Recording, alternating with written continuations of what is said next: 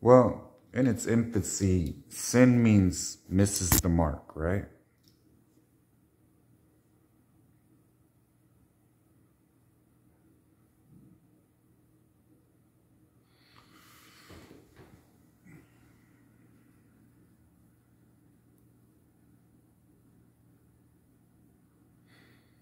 I was praying about where we're at in the scripture as far as Matthew goes. What can I liken this generation to? You were like children. We played the song for you, but you didn't dance.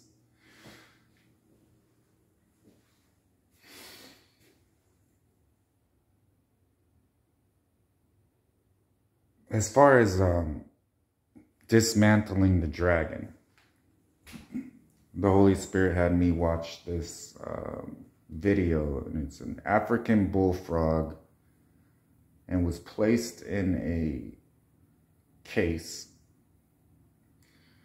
with a big spider.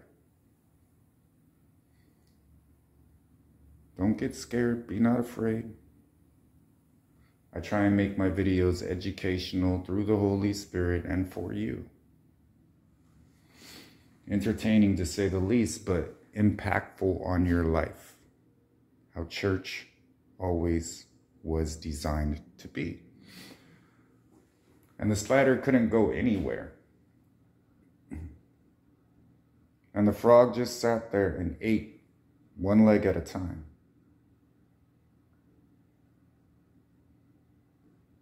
Until the spider was down to 2 legs, and then it couldn't move.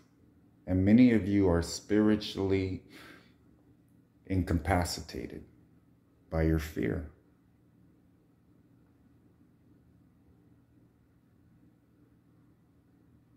Basic instructions. The Bible says do not fear 365 times. More than that, if you count the revelation you'll receive from the Holy Spirit when you're in the scripture. And I was praying, you guys can be in Matthew, and many of you are. We that are in the air, we are remaining in ascribe to the Lord, you heavenly beings. This is Psalm 29, a psalm of David. Behold, the son of David. Ascribe to the Lord glory and strength. Ascribe to the Lord the glory due his name. Worship the Lord in the splendor of his holiness. The voice of the Lord is over the waters. Now, one of my prophets at this point in their video would be saying, I hear you, Holy Spirit. Because the Holy Spirit just gave me something to say after I read this. My mind moves like that. The God of glory thunders. The Lord thunders over the mighty waters. The voice of the Lord is powerful. The voice of the Lord is majestic. The voice of the Lord breaks the cedars. The Lord breaks in pieces the cedars of Lebanon. So that's the structure.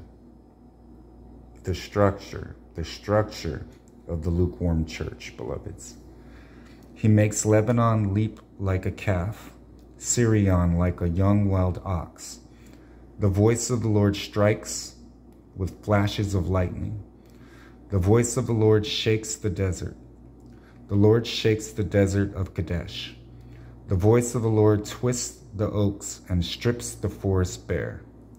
That means your false righteousness and your artificial peace is gone. And in his temple all cry glory. The Lord sits enthroned over the flood. Sit on your throne, Lord.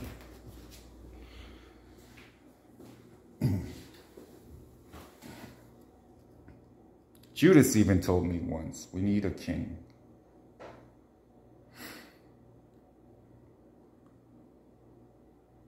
And in his temple, all cry glory.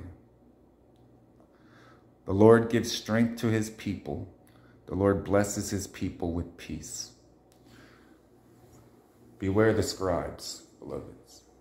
The Holy Spirit was talking to me about that 3 days ago, of how everything became so convoluted and confusing. And how Michael would break the power of the holy people and all that. I was there. I remember how it happened. And how the Holy Spirit has, how I received my name from the Father himself. And removing time is the only way to comprehend God in the vastness of my existence. It's simply flesh, beloveds, given to us. And the Word became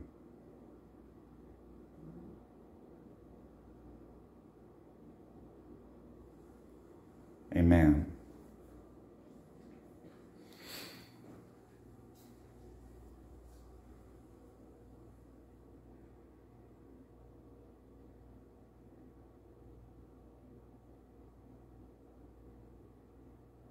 So understanding that I have put visual evidence in front of you, understanding that I have given you the ability to hear my voice, understanding that I have given you eyes to see, I am left with one conclusion. You either are deceiving yourself, and then I have to look at what is the motive. Why is it important to me that you receive your blessings and your spouse?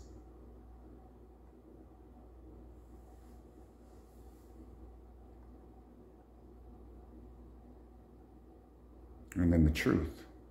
You simply have no idea what you're doing. Let me help you.